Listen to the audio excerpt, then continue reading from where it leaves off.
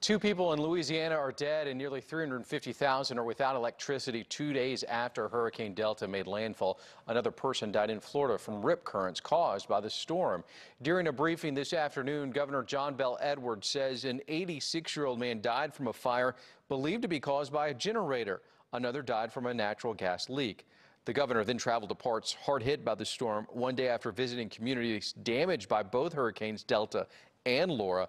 Authorities say Delta hampered cleanup efforts from Hurricane Laura. Well, I was expecting it just because Laura came through just 6 weeks ago, and that loosened up a lot of these trees that had fallen today or last night. The mayor in Lake Charles says it will take weeks, maybe months, even years for the city to recover from the damage.